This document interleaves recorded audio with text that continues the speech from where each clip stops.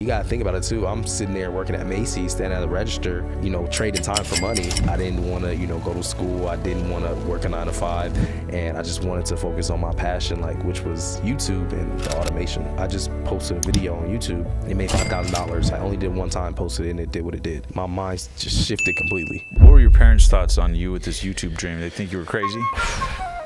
YouTube expert, David Omari. He's known as the YouTube millionaire. He has honed his skills in growing channels to millions of views, resulting in substantial passive income. Can you talk about just some of the crazy numbers you've been able to generate in the YouTube automation business? Ad revenue alone, the biggest month I had was like $140,000 a month. Millions and millions of views. I went from owner-operator to now just overseeing the business as the owner. So what's the formula for success for a perfect YouTube video? What you need to do, and this is literally how I went from zero college dropout to building a 7-figure online business with my YouTube automation channels.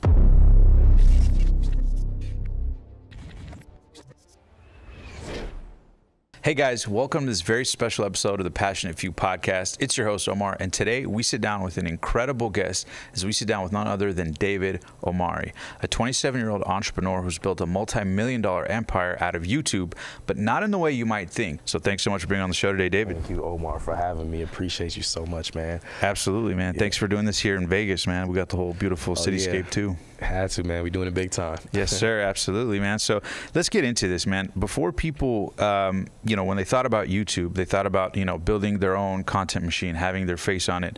But what you really specialize in is YouTube without using your face, right? Building automated systems and a business that creates passive income.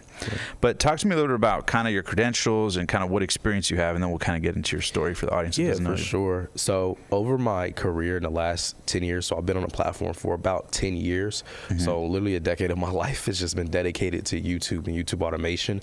I have 4 100,000 subscriber plaques from individual channels, and I have a gold play button, which is for 1 million subscribers. Wow. I also have another one on the way in the mail. We just started a brand new channel this year that's really doing really good, and it's already about to hit 100,000 subscribers probably before the end of July. So another plaque is on the way. But over my decade of me just doing it, I've accumulated over 1 billion views. Majority of those views coming from a single channel, which kind of was my endeavor into YouTube automation when I kind of discovered the business model and just seeing how I can scale it out if I just took myself out of the process. So yeah, just a YouTube automation expert, just was kind of my last resort. I didn't want to, go to school. I didn't want to work a 9 to 5, and I just wanted to focus on my passion, which was YouTube and the automation side of it. Yeah. And so you said you've been at it for 10 years. So you're 27 now. So you started this when you were what, 17, 18? Yes, sir. And it started with video games, if I understand correctly, right? Yeah. So walk me through that, because I think a lot of people listening, they may consume YouTube, right? They may watch other people play games, right? They might participate in it that way, but they had no clue that you could even start that way. So how did it, do you remember your first YouTube video and how that whole sort of thing started? It was yesterday. So originally I started with sneakers, because I'm a sneakerhead. I've always been into sneakers, but I realized that if I wanted to grow a scalable business, I can't buy a new pair of Jordans every time I need to post another video, because I'm just going to be dumping my YouTube check in the videos. And so I said, you know what? Why not, try this gaming thing? I was super game addict. I still play video games to this day, but I was really heavy in it back then. And so I made a completely different channel, because I learned back then early, if you're going to do YouTube, stick to one topic, and that one topic alone. Don't try and mesh the two. And it was going to be faceless content where I'd be using my voice, but I wouldn't be showing my face or anything like that. So I decided to, make my first gaming video. It was a GTA video. Got 100 views in the first month, and I said, for a video to get 100 views in a single month on a channel with 0 subscribers, I must have did something right. So and this is Grand Theft Auto when you say GTA, right? Yeah, Grand Theft Auto 5. And so I was like, you know what? Why not try this again? So a month went by, and I said, I'm gonna dabble with this again. So I ended up posting another video. The video ended up getting over 500,000 views in 2 weeks, and it ended up making me $5,000. Wow. Yeah, and from that day, I just never stopped uploading. I was addicted from the start, and it really wasn't even me being motivated by the money. It was just me being super creative and wanting to put my passion into what I was interested in doing at the time. What do you think it was that was different about that first video, going from, you know, just getting 100 views to then the second video making you, you know, $5,000 getting 500,000 views? What was the difference? That is a great question. So, and I love that you asked that question, because nobody ever asked that question, but that's brilliant. That's really going to help a lot of people. So that first video was innovation, super innovative. Just me jumping in the water, not knowing how to swim. A month after, me kind of watching, you know, the space and like kind of studying why my video did what it did and how it reached to certain people. And I was like looking at analytics, trying to understand that. I said, okay, so now I know what works in this industry and in this niche. Let me try to do it that way, like how it already works, right? So I didn't reinvent the wheel. I just did exactly what, you know, people that inspired me with different video ideas to do, right? Back then, a very, very popular topic with GTA was helping people make money in the game, because it's kind of like real life, right? They play the game like it's real life. You buy Lamborghinis, penthouses, clubs, all that. Like you literally do all that. It's like a whole virtual life. So people really like get addicted to like getting money in the game. And so I figured, why not just focus on that aspect of the game, help people get money in the game, and it's gonna drive a ton of views and it's gonna make a lot of money. And that's exactly what it did. So being more like taking more inspiration from what already worked on the platform. Right. I learned that early on, right? Understanding the thumbnail psychology, understanding the watch time metrics, the click-through rates, all these little things that I was learning in that 1 month when I was just watching that small video kind of just do what it was doing. And so that was a huge like shift from the first video to second video. And I feel like that just kind of made a huge change in general in the direction that my life went, because like I said, I was just doing this on a whim. Like I really wanted to try YouTube and get into it, but I didn't know it was gonna take off for me that soon. Yeah, like in a month. It was crazy. And how old were you when you got that first $5,000 check from YouTube? It's probably like 19 years old, 18, 19 years old. Wow. Yeah. I was playing with YouTube for a little bit. I had my sneaker channel made a little bit of money, but it wasn't anything crazy. Like I think my biggest video on there was a Yeezy video, and it got like you know, Yeezy shoes. It was like 12,000 views or something like that. I may have made like a couple 10, 20, 30 maybe dollars. I don't even remember, but when that switched that gaming, man, that would like change my life, because I never saw no money like that. And then you gotta think about it too. I'm sitting there working at Macy, standing at the register, you know, trading time for money. How much were you making at Macy's? Oh my goodness, making like $6 an hour, $7 an hour. Just it was bad. But you know, when you have that mindset, like I have to go to work, put time in, work hourly to make money, and then you have the other mindset. It's like I just posted a video on YouTube, it made $5,000, and I only made the video, like only did one time, posted it, and it did what it did in 2 weeks. It just, my mind just shifted completely. Yeah, 100%. I went from you know, working and putting time in to get money for hourly work to okay, producing something creative that people are really interested in, and learning how to leverage that and then making money that way. So yeah, no, I love that, and we'll get more into your story too. But fast forward today, and I know you built this to multiple millions of dollars, multi 7-figure business. Can you talk about just some of the crazy numbers you've been able to generate in terms of channels and the YouTube automation business? Like what's really possible for people out there wondering? Ad revenue alone, the biggest month I had was like $140,000 a month. Wow. Millions and millions of views, just crazy. With brand deals, if I was to add the brand deal money to that, it was anywhere from $300,000 to $400,000 in that single month. Wow, man, it's so much money has come from YouTube. I also sold off one of my channels for over $100,000. Somebody bought the channel for over $100,000. You know, even still to this day, we just started a brand new channel. And it's in the anime niche, and I don't know anything about anime. Like I just don't. But I got to the point to where now I have a channel managing company where they manage channels and they grow them, so I'm completely hands off. Yeah, so it's fully automated. Yeah. The first month on that channel this year in January made $600, almost $700. The second month I made $5,000. Then the next month after that I made $7,000, and now it's like averaging out $5,000 a month. And it's just incredible to see that. Where I am now, I'm just an overseer. I don't, like, somebody asked me earlier, like, how many hours a day do you spend doing this? I'm like, I don't spend any hours anymore. Like, it's all like, I basically gotten to the point to where I went from owner operator to now just overseeing the business as the owner, and having all these people in positions running these teams to keep pushing this content out to keep generating those passive I love that. And it's funny because I heard one of your other interviews before. It said you always, your parents, I believe one of them was like a CPA, and so you always would see them and wanted to be an entrepreneur, but we're trying different things.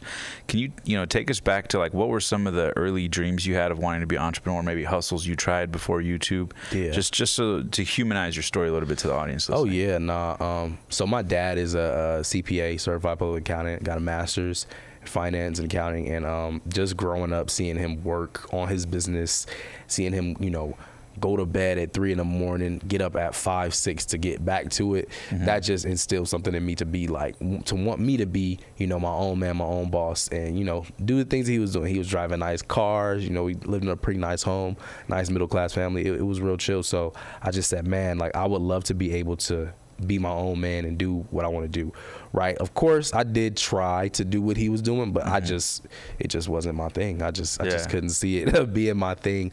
But I think the only thing I may have tried, I think really YouTube was like my real first like entrepreneur. I think maybe I tried to resell sneakers, and I did. I think I resold a Yeezy shoe, but that was like I never did anything else than YouTube. Like that was like my only like endeavor. What were your parents' thoughts on you with this YouTube dream? They think you were crazy? So I'm one of those people that's like, I'm not gonna tell somebody what my dreams are, because I'm afraid they're gonna crush them before I even can attempt them, right? Imagine me telling my parents I'm quitting school, I'm quitting my job, and I'm just going full on YouTube. They would have told me no until they were blue in the face. Right? And I knew that. So I'm like, let me get this channel to 100,000 subscribers, have a play button, show them the play button, so now they know that it's serious and it's actually something that I've obtained and I'm really good at. So that's when they really found out, like, oh, he's really serious. They knew I was doing it, but they didn't know how serious I was about it. So I was like, let me have something to show for, so it's tangibly, they can feel it, and they'll see like, okay, he's gonna be good with this thing. I can see it. Yeah.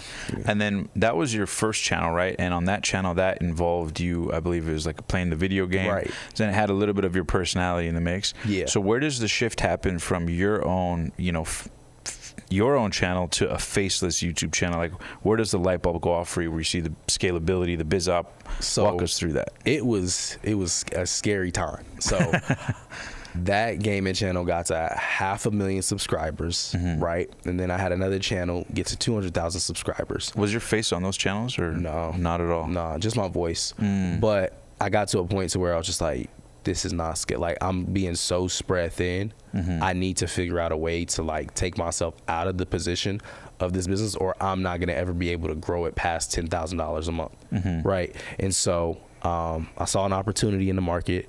A new game was coming out, Fortnite. I said, man, why not, take the most popular clips, compile them in a video, add some transformative content around it, make it funny, and see where it goes. And, I was like, I know I can't do that on my own. I tried it the first month. It didn't work out. And so I said, you know what? Let me go ahead and hire a video editor, right? At the time, didn't really need a script writer, but I needed a voice actor and needed a thumbnail artist. So I hired those 3 positions, and How did you hire them? Upwork, Fiverr? Twitter. Really? The first time it was Twitter. Wow. That's because early on in those days, it was like most people found thumbnail artists, video editors, because we all were in like little networks and little Discord servers and stuff like that, like communities, and we all communicated. And so like, if you ever ask me like, yo, who edits your thumbnails or who does this? Oh, go on Twitter, right? So it was Twitter before Fiverr, but that was because it was more gaming. Like, gaming has this huge like community on Twitter of like freelancers that do edits for gaming content. So originally it was started off of Twitter before even like, finding out about Fiverr and Upwork and taking it to that next level. But yeah, so that's where the shift happened. And that channel, first month, it didn't do too well. It didn't do too hot. But the second month made $70,000 in a month. No way, 70,000? It was like 68,000. Wow. And it was just because of how hot that game was. And that's what I learned too early on, was just... How often were you guys posting? Ooh, like I think it was supposed to like every day, trying to like, it depends on what came out in the game and what kind of like new stuff was going on in the game. But it was a very frequent uploads on the channel. But that's what I learned early on. Just like stop trying to focus so much on leveraging the likeness of myself and just leverage the likeness of others. Right? I knew people didn't want to, you know, really listen to my voice too much anymore. So I was like, why not, you know, leverage other people that are in the space that people really like, and I can transform it and make it better, and people want to enjoy it. And that's how I kind of caught on to it. And it has more scalability than it being dependent on your face. You always keep it interesting. You needing to film a new video. You needing to keep the audience hooked. Yeah. Because I know a lot of YouTubers, we were talking earlier about other YouTubers who have successful channels. A lot of them end up in what they call the golden handcuffs, right? Yeah. Because you got a channel with 1 million subscribers, even if you're making money, the second someone else's face is in it, like it's not going to do the same numbers as if it's just you. So sometimes you can get trapped by your own success. Exactly. Whereas thinking as a business owner, you could have multiple faceless channels and automate those systems and have, you know, 5 or 10 or however many channels, and you could do one for yourself if you want. Exactly. But your income is not limited to your own pressure to perform on camera. Yeah, that's very interesting. And that's literally like you couldn't have said it no better. It's just understanding that you could really have, I almost like to say it's like digital real estate. Like all of these channels are like just digital properties, right? And just over time, just getting revenue, getting views, and just growing. And I could never see myself, and don't get me wrong, I've tried. I had those 2 channels, but at the time when they were growing, I had other channels I was trying to try. I had other games I was trying to try, and I could not. I remember one time before I even jumped into YouTube automation, it was a time where I literally was uploaded a GTA video, 2K video, Call of Duty video. I was uploading on all these different channels, and I was just like, there has to be a better way. Like there's no way. Like, and I'm sitting here trying to get greedy to get more views and stuff. And I'm like, I just need to hire somebody to do this. Because if I can do that, then I can take all the pressure off of me editing all of those. I mean, in a single day, I would sit and edit all these different videos and post them. And it was just like, yeah, man, I got to get out of that. I got to get out of that and just like really separate myself from it. Yeah. A couple questions there, man. Number one is, one thing I noticed is that a big part of what you do is finding quality talent. Yes. Because you need on YouTube, it's not just a video, right? It's somebody to actually, if there's a script, if there's edits in it, it's the thumbnail, it's the titling, right? And it's kind of like a concert of all these things coming together. What's your best advice to find great quality editors, great quality thumbnail designers, and teams to really scale a YouTube business? So what you need to do before, because most people, they just go and they look at what the freelancers post as like their examples, and typically those are not their examples. They're just using the best content. So what you do with a video editor is you get a 30-second sample to make sure the editor is at the level that you want them to be at, because a lot of times people hire editors not knowing like their work, and they're already like $15 into a video and the video editing is terrible, right? Right. Same thing with the script writer, right? Get a sample script, small sample script. Voiceover artist is good because you can hear their voice on the post, so you don't really have to like vet them too much. Of course, asking for their clients and their work that they've done before. Maybe they have an example YouTube video that's already on YouTube. You can go and see if that's something that you would like for your channel. And then just the thumbnail artists, also getting a sample from thumbnail artists, because a lot of those thumbnail artists, they just take pictures off of YouTube and they use it to market their work, when in reality, it's not their work. So yeah, you just always want to get samples. That's how you find quality. And that honestly is the hardest piece of the puzzle. It's not making the videos, it's not getting the views, it's not, because that stuff comes when you figured out the formula and you got the right equation, right? It's the team building that people struggle with the most, because they're trying to go really cheap, and the baseline is like $50. Like typically, like that's like the base, right? And that's still a cheap video for an editor, or for, But I mean, I've had videos I spent $50 on, make $10,000, right? And so it's like, and that's just like the base for like even all of those elements. $15 for the script writer, $15 for the $15 for the voice actor, $15 for the video editor, and $5 for the thumbnail, right? That's $50 right there. And then that small budget, I've been able to, you know, produce that anime channel I was telling you about, doing $5K a month. We're only spending $42 per video. Wow. So it's less than $50. Yeah. Right now, of course, there's channels like I have an NBA channel where my videos are $200 to $400 because I'm just big on the quality, right? But yeah, team building, finding the team, and just being the producer. Like, think about it like a show, right? Think about it like your favorite TV show. You're the producer, like maybe a Tyler Perry film. Tyler Perry's a producer, and he has all these actors playing these roles, making sure the movie is the best. It's the same thing with the YouTube channel, a YouTube automation channel. With that, you produce what you know the audience is going to like, and then you build upon it. Yeah, no, I love that. And then in terms of niches that you've seen people have success in, I know you've had success in a few different niches. You know, what are some of the niches that you recommend for people in present day, 2023, going into 2024, people just starting? What are niches you have your eye on as the most profitable, the most scalable, that you recommend, A, and then maybe niches, B, that you know you recommend people kind of stay away from, or just be, you know, think twice about, to be careful with? And I love that, because that's a great question, and I'm gonna be super transparent with that. So I really like the NBA niche in 2023. It's awesome. There's so much drama. You watching the finals? Yeah, I'm watching the finals. Yeah, definitely. So just that opportunity right there to start up, perfect, because there's gonna be a lot of clips and a lot of moments that happen. Also, TV recaps and just like movie recaps have been going like going crazy on YouTube. So that's a niche that I have my eye on. The sports niche in general will always just be good because you can just make the thumbnails look so appealing.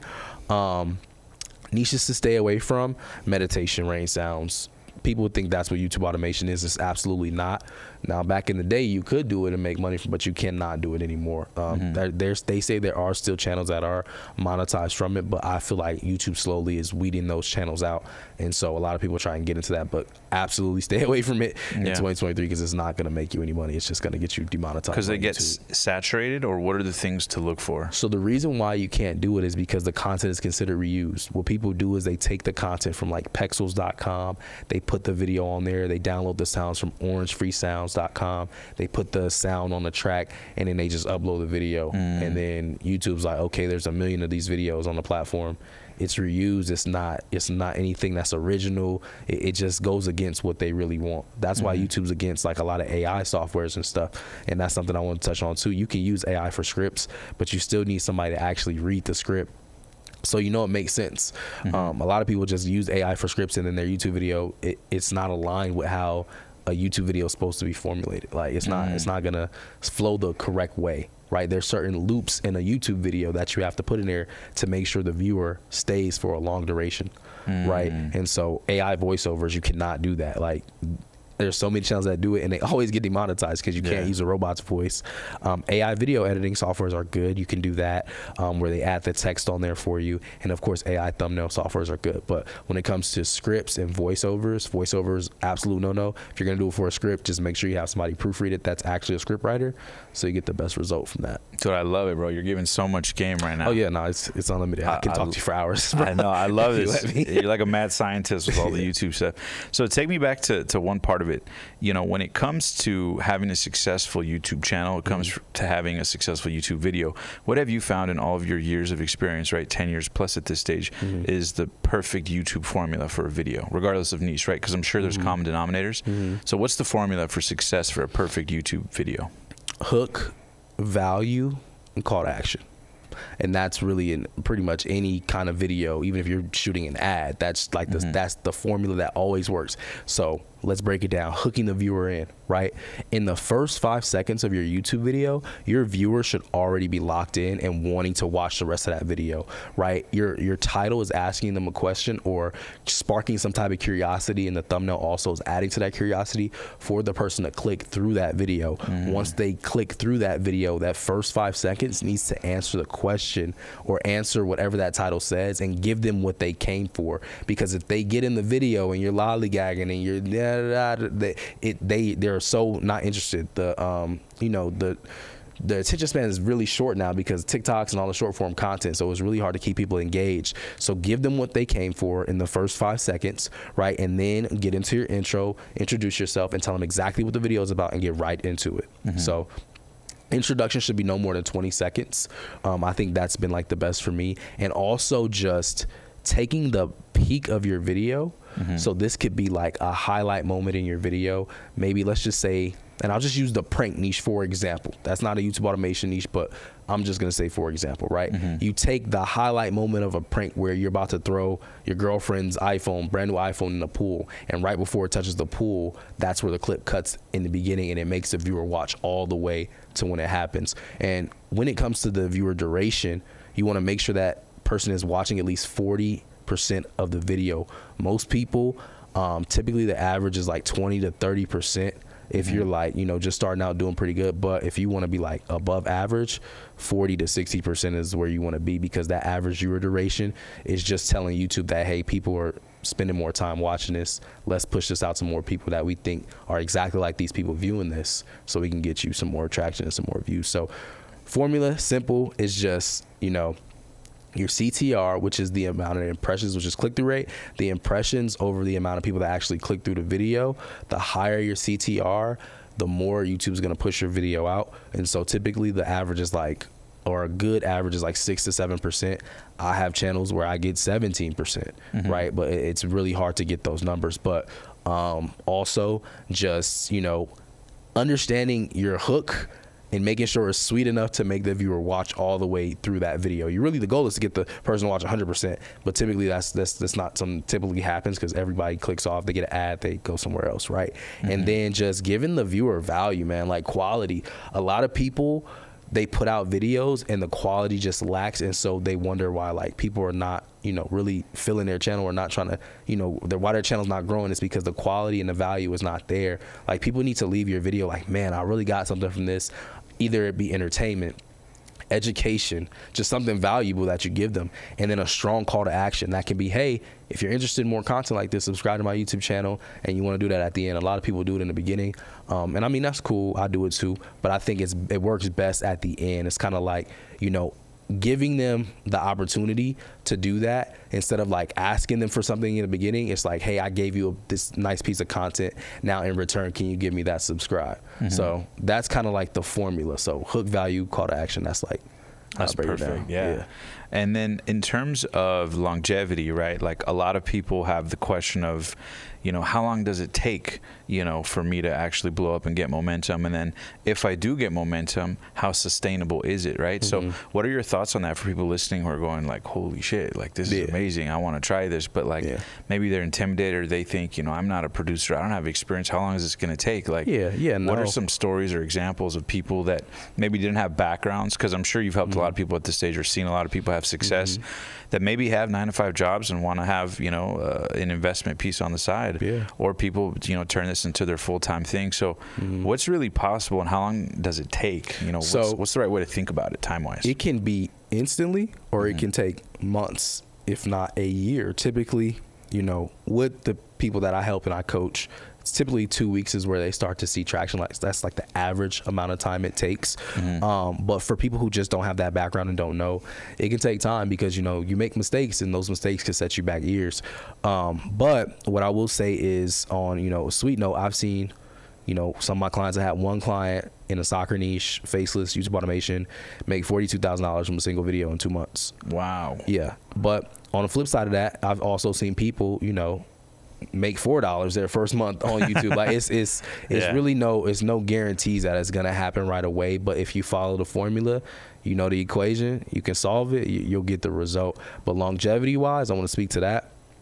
There's one major way, and don't get me wrong, Google and YouTube is gonna be around forever. Like, I know I'm not gonna outlive Google or YouTube. Like, we know that. Right. There's gonna be around longer than we're gonna live. Right. So it's like, if you know that it's gonna outlive you, then you know that it's something that's gonna be sustainable and something that's gonna have longevity. But what I will say to that is, the best way to make YouTube sustainable is, instead of targeting the browse feature, target the search. Now, search is a battle, because you're battling just trying to get ranked at the top, and sometimes that's very stressful. And it takes a lot of time, depending on how, you know, how many people or how much competition is in a specific niche. So when it comes to, you know, longevity and just sustaining it, I found that I have channels that are just based off of search results that rank really high on like evergreen topics.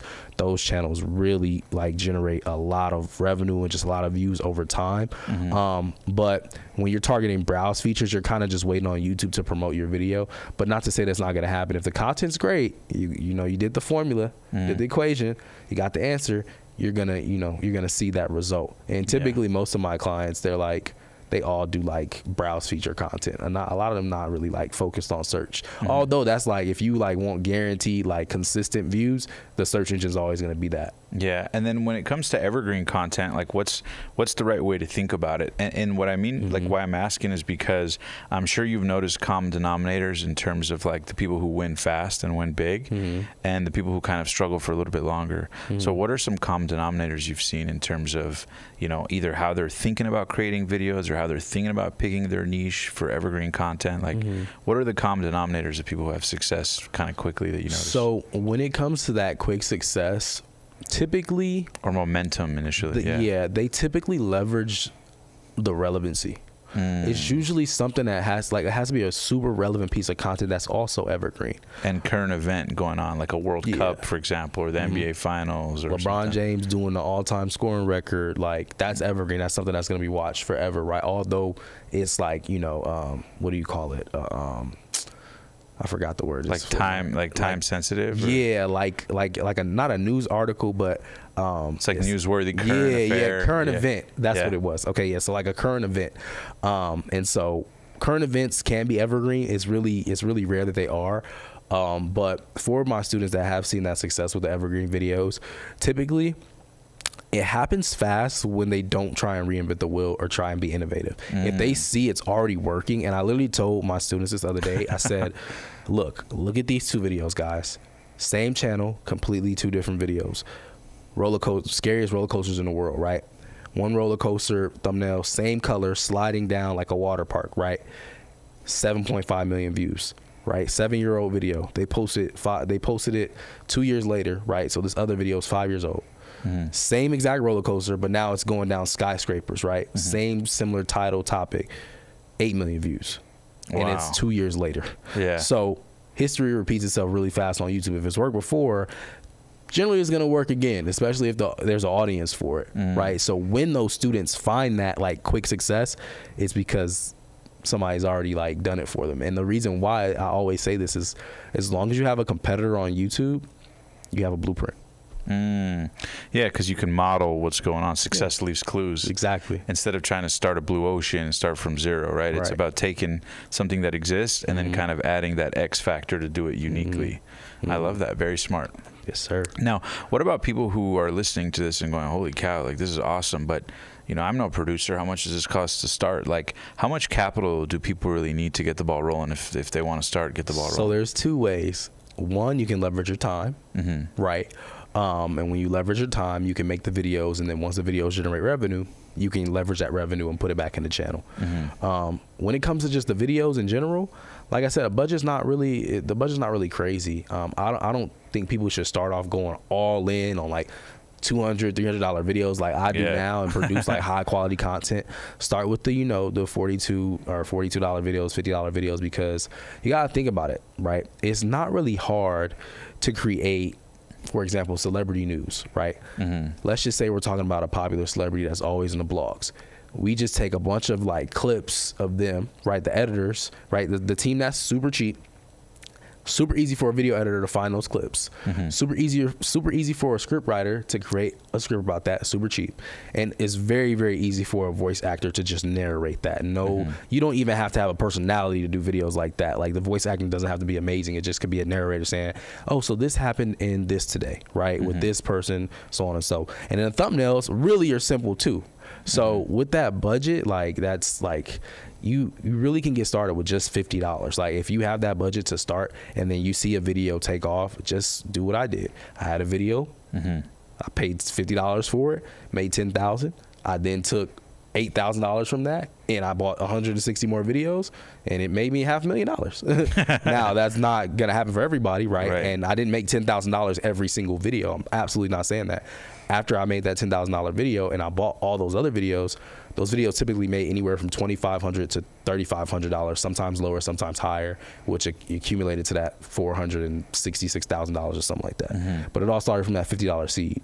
So I'm not saying it's impossible.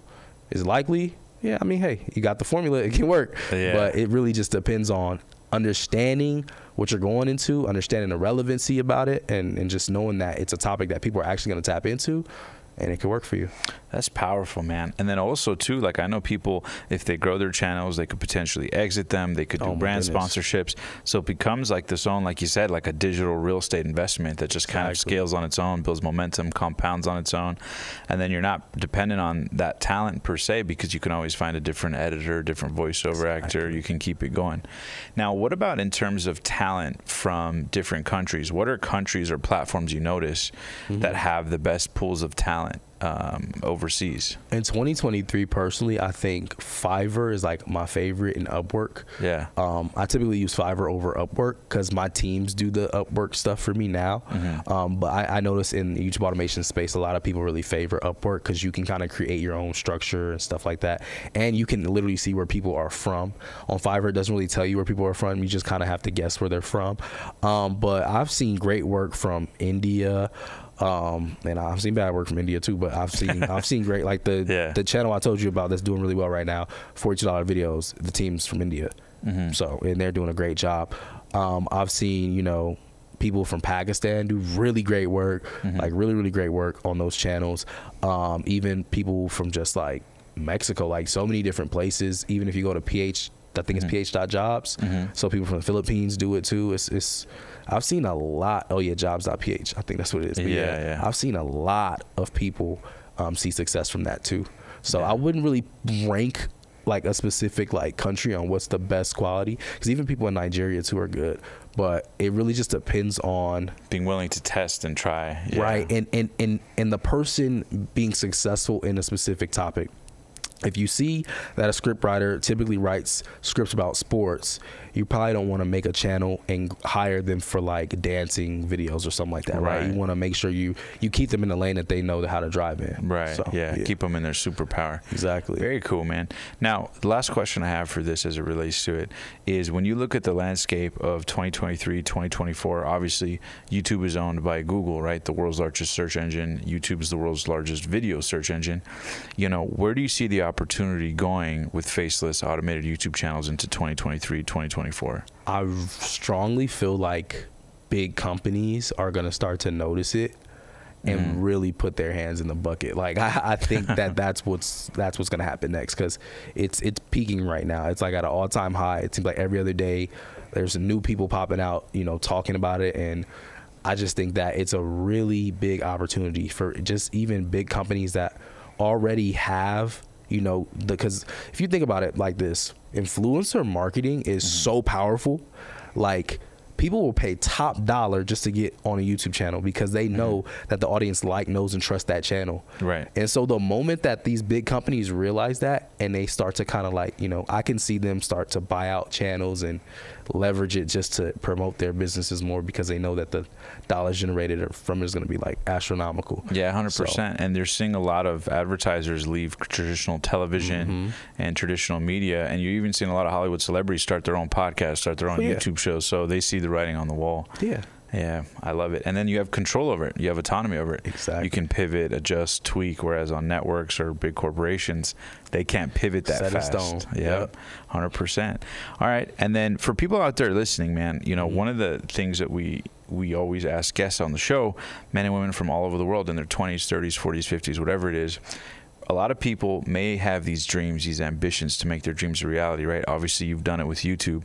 10 years ago, you had no idea that would be your vehicle. So what advice do you have for people out there on how to make their dreams a reality, whether it be in YouTube automation, whether it be in, you know, whatever it is that they're doing? What advice do you have, I guess, to the younger David who was once looking for answers, trying to find his, you know, multi-million-dollar idea? Man, few things, you know, your circle is your influence, really. The people you surround yourself with are always going to motivate you and really influence you to do certain things to get to where you want to be at. So the number one thing you have to do is change your circle if it's not correct. And also just, you know, if I was talking to myself 10 years ago, I would literally tell myself to find somebody to mentor me so I can get to my destination faster.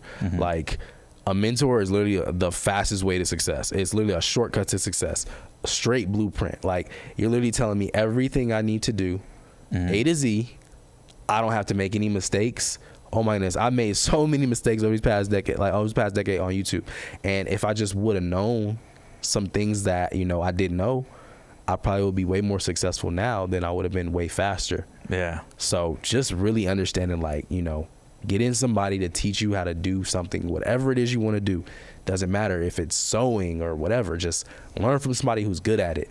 Don't just try and do it on your own, because a lot of times we try and do things on our own, and even still to this day, I'm pretty sure we both try and do things on our own. Right. But we know deep down, like, if you just invest in that person that's going to help you get to that destination, it's going to be way faster, and you're going to save time, and you're going to get to enjoy your life. I love that. Yeah, and I have a homie who told me something. He said, leave the bread to the baker. Right? Leave the bread to the baker. Don't try to bake your own bread and in the process burn down the kitchen.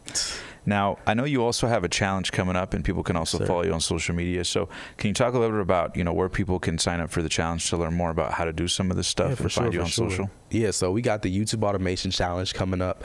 It's ytachallenge.com. You can go ahead, and I'm sure he's going to put the link down below so you guys can grab your ticket.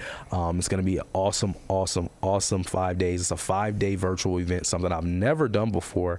And I'm basically going to allow you guys to come into my world. We're going to sit on a Zoom call face to face. You guys are going to literally get to pick my brain. I'm going to get to teach you everything from A to Z in that 5-day virtual event. Literally going to help you guys monetize your channel, build your dream team, like the perfect team. Before the challenge is over, you're going to be able to build your team, right? And just walk away with a skill that I am going to give to you that literally helped me build 6- and 7-figure YouTube automation channels that literally create passive income for me and my family for generations. So definitely tap into that. If you want to get at me on Instagram and, you know, follow me, it's at David Omari with the verification check. And yeah, man, that's how they can tap in. Perfect. I love it, bro. Well, there you guys have it. We'll put a link down below. And then the last thing we do in every interview is we play a quick game. It's called First Things First. Okay. We wrap up every interview this way. The way the game works is I'm just going to rifle off a quick word or phrase. You just have to tell me the first word or phrase that comes to mind. So think of it like a quick word relation game. The only rule is that you can't repeat yourself twice. Okay. Make sense? Yeah. All right. So number 1, YouTube. Life. Number 2, financial freedom. Money. Number 3, the biggest thing that you think holds most people back. Fear. The biggest limiting belief you've had to overcome. Stop me. Limited belief. It's not really a word, but I'd say like using time to make money. Investing in your first mentor. Detrimental. They need it. Best advice you've ever been given. Yeah, every day you cut your paycheck. My dad told me, you cut your paycheck every single day. Worst advice you've ever been given. Go to college. The worst mistake you've ever made on YouTube. Oh my goodness. Clicking a link from a PC cleaning company thinking that they were going to pay me $3,000 for an ad, and they hacked the channel and took it, and by the grace of God I got it back. But yeah, getting hacked on YouTube. Wow. And then the first time a YouTube check blew your mind. The $5,000 check, definitely, off that video. That was crazy. Even, well, actually, I'll go back. The first 5 cents I saw at the register when I was working at Macy's, like the first time I refreshed my YouTube dashboard and I saw the first nickel, that was what blew my mind, really.